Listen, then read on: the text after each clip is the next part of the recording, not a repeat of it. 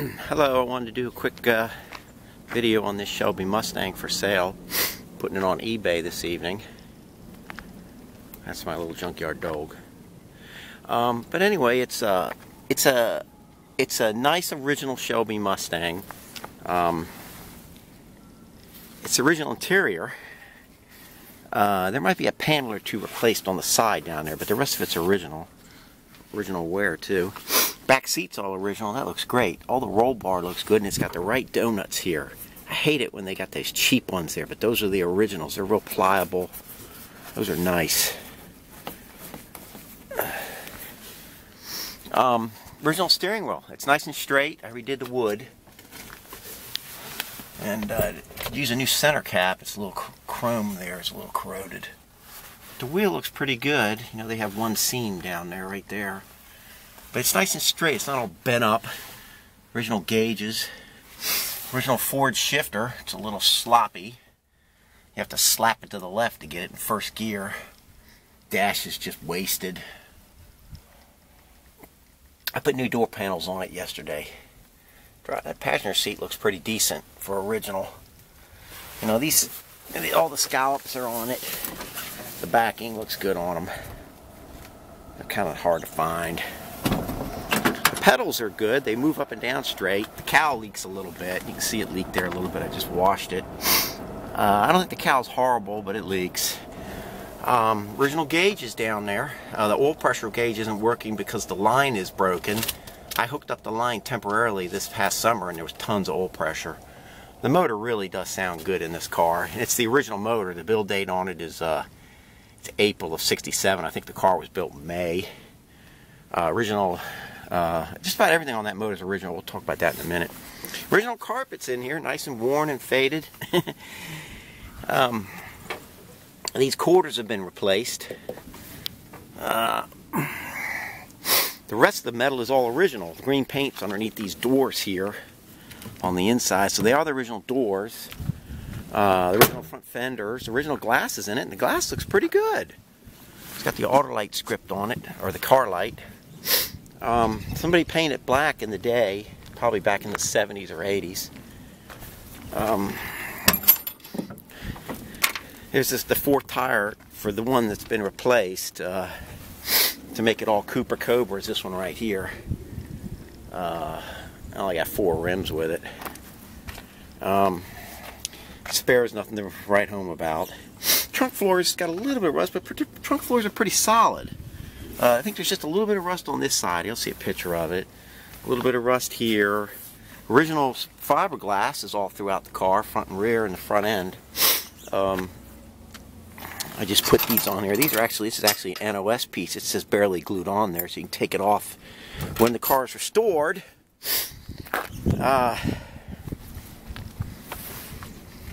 These old beat up stripes on it. Again, that's another NOS piece. Just that you can be taken off and put when you restore it, if you do restore it. Kind of like the patina. Original front fiberglass, original hood. Got some problems, but nothing that can't be fixed with a little resin, because it's fiberglass. Actually, the front fenders are pretty good on the car. I don't really see any mud in them. Somebody's boogered around with this probably when they had a little bit bigger tires, but they didn't change the outside. Again, original door. A little bit of mud here when they put those quarters on. That's typically how they did it, so they put a full quarter on, which is good. They did a clean job in there. You can see it's not original quarter because it's not smooth in there. I mean, it's not rough, it's smooth. And that was probably done back in the 80s too. Original back glass looks good, so does the trim. Again, a new door panel. That's the only thing not original in the interior of the car. All the emblems are original. Like I said, the shifter, the carpet is. All the lights seem to work. Doors. There's a little bit of rust on this outer rocker, but it's really not a big deal. I've fixed these before. It's just on the outer part here. All you gotta do is cut it out and weld another piece in. The part where the spot weld is beautiful. The bottom is, and the inside is. On the inside of the car is nice. So all you gotta do is fit this. There was a mouse nest there. That's always the problem with those rust. Just about. A little bit of rust right there. This wheel lip molding looks pretty good. A little bit of noise there, but pretty good. Not too bad. His quarters. The floors are pretty good in the back. There might be a little rust. I have a picture of that on the auction. The front is pretty bad up there by the pedals. The torque box on that side is just really messed up. And this side has a hole too up front. Let's see if we can get under there. You can see right there. And the frame rails up front have just a little spot here and there, like right there. That needs to be cleaned up. But the floors actually aren't too bad. Again, there's that pinch weld where that rust is down there on that outer rocker, and it's can't really see well under there. The engine aprons are all good on the car. That's important to me. It's never been a front end accident. All the spot welds are there. Down in there, it's all real clean. The shock tires look good. It's got the typical rust at the top. But it's got like original spot weld right here. That's important. That means that panel's original. And underneath this was a very nice, clean Ford VIN, nicely stamped. I know how Ford stamped them. I see them all the time. Stamped crooked up and down. Those are not original. These should be almost straight. They're a little bit up and down, but overall, you look at it, glance, they should be straight and positioned perfectly. And that number has been verified with the club, and that is the original Shelby tag there. That is the original, and it's got the Z in front of it, which I think they put them on there just because they didn't want anybody to add numbers. Everybody's always been trying to figure out why they did that. I think they just did it to stop so no one would add a number, but I haven't looked at that in a long time, so I could be wrong. But it only makes sense that they would put something at the beginning to stop from adding a digit. And then, of course, the only thing not original on this motor that I can see is that this carburetor is an original 715, but it's a month off. It was built after the car, so I don't know if the car went back for service. That is the original hypo distributor. Valve covers are original. The original Cobra intake. Like I said, the build date on the motor is April of '67, and it's stamped right over here, right there on that. And it matches up perfectly. Original exhaust manifolds. Original power steering pump with the big pulley. Try to find one of those pulleys. I put a reproduction radiator in it and a reproduction fan shroud on it because I like fan shrouds. I think they belong on there. The original cooling fan on these was just a 4-blade standard Mustang one. I put the C8 SE one, which is a flex fan. Well, I think it's the best fan Ford ever made. It flexes and it pulls a lot of good air. It's 17-inch, which is what belongs on a Mustang. It's got the big pulley on the front of the alternator, but I don't think that's the original one. Original yellow top coil. Choke's all hooked up. This car starts exceptionally well. It's about 40 degrees or in the upper 30s today. I didn't even put the choke on. Pumped the gas and car fired right up. I rebuilt the brakes. I put new master cylinder. New calipers. I didn't rebuild the old ones. They were too messed up. Some of the brake lines were replaced. And I put new wheel cylinders on the back. New shoes on the front. New pads on the front. It stops pretty good. Pedal distance is good. Like I said, these aprons are pretty good. I don't see any bubbling up and down these seams. I don't, I hate that. These are just, you see the nice clean spot welds. It's the original export brace. I put a new timing chain on it with an NOS timing cover. New water pump, new fuel pump. It's not the right fuel pump, the original, but it's an aftermarket. I don't know, I can't remember the name right now that I use it. It's got the original Thermactor bracket on it. This was a Thermactor car.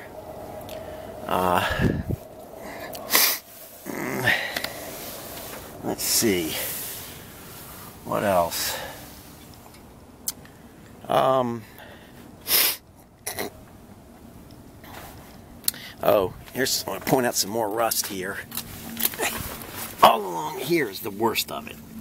The front of this rail here and this support underneath the radiator here.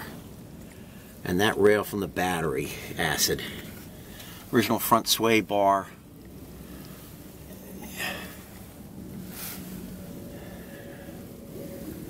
New hoses, brake hoses. But yeah, this is the worst of it right here. And like I said, I think the floor supports have a little bit on them. One side's better than the other. You can see my aftermarket fuel pump. New hoses. The heater core just started leaking. That's always fun.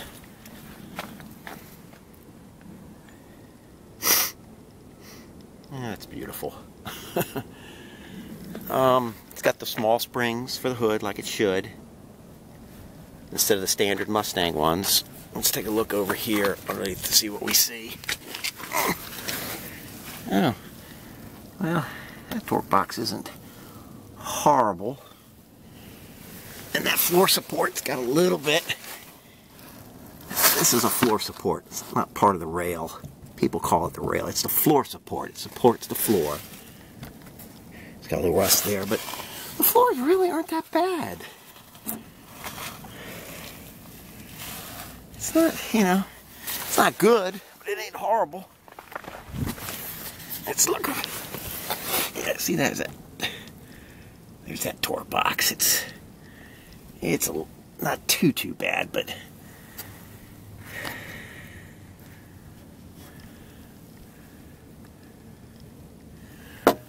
original rear end. Still got the original tag on it. The VIN stamp is the Ford VIN stamp is on the partial VIN is on the transmission. Definitely original trans, original motor. Hypo, still got the hypo cam in it. Nobody's boogered around with it. Dual point distributor is right. Let's see what else. Original rear end with the C7ZX tag on it. Let's fire it up here. Move over, Mutzi. Coming in. Oops, where are the keys?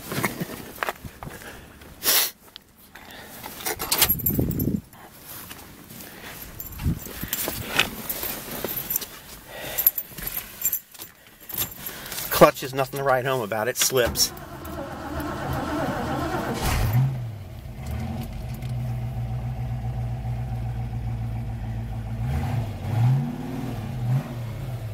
Alternator works. Like I said, that line's not hooked up. I had it hooked up for a while in the summer, and excellent oil pressure. A little bit of mouse hole up here. Oh, isn't that cute? Other than that, the top's actually pretty darn good. The headliner. Somebody put those stickers on there in the day, or maybe the factory even did it, but I think they did it after, but I'm not sure.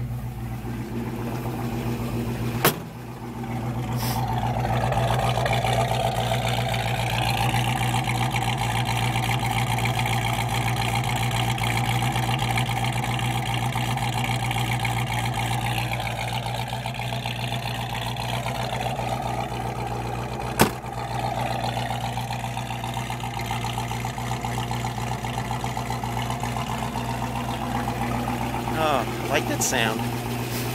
You can hear the clatter of the solid lifters. They're not out of adjustment. I didn't adjust them.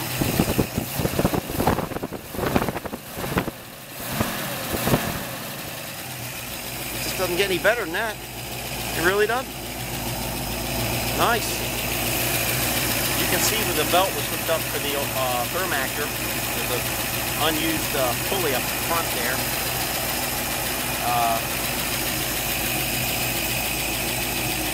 What else? Original horns. The horns don't work. I believe everything works on the car. I know the blinkers work.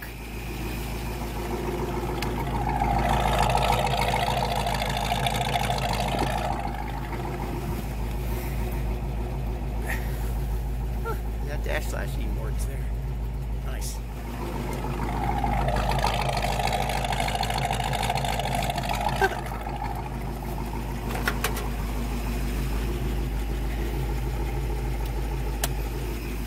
See them. They're working.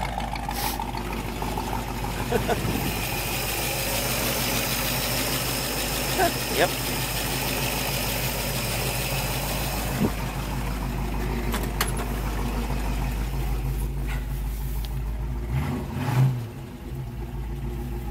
original choke still on it, right there.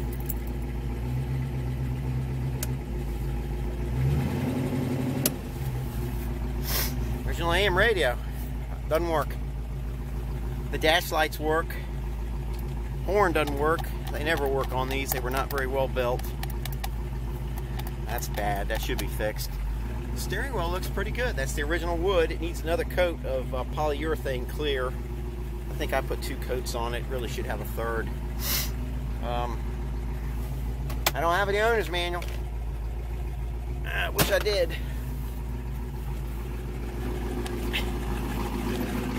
You know, if you're looking for a car that's original, that needs to be restored, this is the car. I don't think you need to rebuild that motor.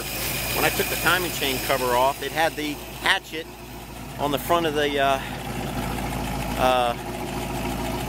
crank hatchet is on there to offset the weight of the rods. They're heavier rods on a hypo. So I think it'll run a long time. No smoke. I haven't seen a puff of smoke from it. The exhaust smells good. You know, it's not, I don't see any blow by. That's another thing you always want to check. See if the motor's got excessive blow by. I don't see nothing. Of course, I don't have the PVC unhooked, but if it had excessive blow by, it would be coming out there, even with the PVC. Well, the PVC doesn't even work that much at idle. It's restricted so that it doesn't mess up your idle.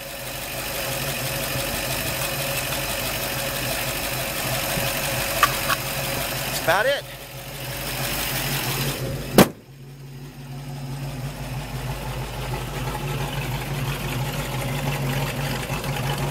Oh, let's look at this quarter. A little bit of something going on there. A little bit of rust.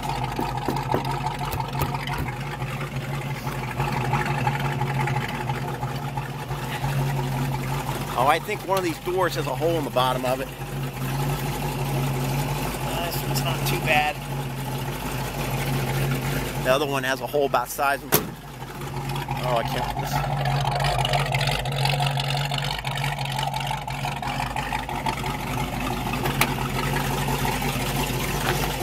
There it is, right there.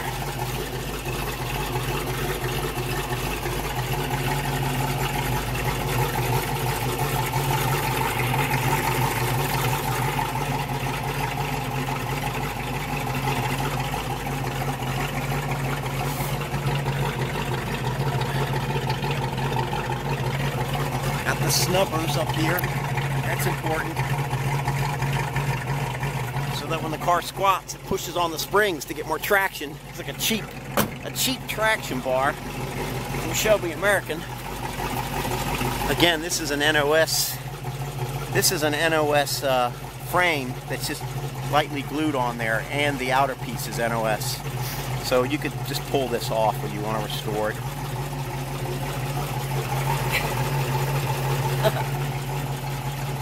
Tires are new. New gas tank. Gas gauge works. The dog doesn't come with the car.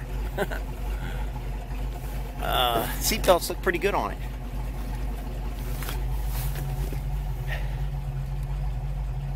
So the only issue with this car really is rust. It's not horrible, but it's gonna need, you know, front floors. Maybe you could fix the back floors. I don't know. It's not that bad, the back, but the front's up front by your feet is pretty bad, especially on the driver's side. The pedals are real good in the car. They move up and down straight.